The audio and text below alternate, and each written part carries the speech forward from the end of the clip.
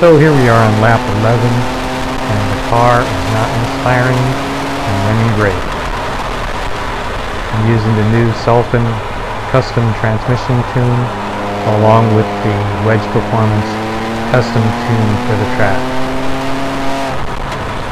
The Sulphin tune improves throttle tipping and maintains the excellent shift characteristics of the XHP Stage 4. Exiting turns, the transmission will almost always be in the correct gear, with the downshifts happening before the turn exit. This is also the first time at the track with the 3DM Trackday Series Ohlins kit. The Trackday kit features revalved Ohlins road and track dampers.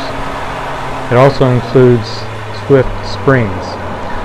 With the new suspension, I felt more confident in turns, which equated to a lap time of over a second faster here at Big Willow.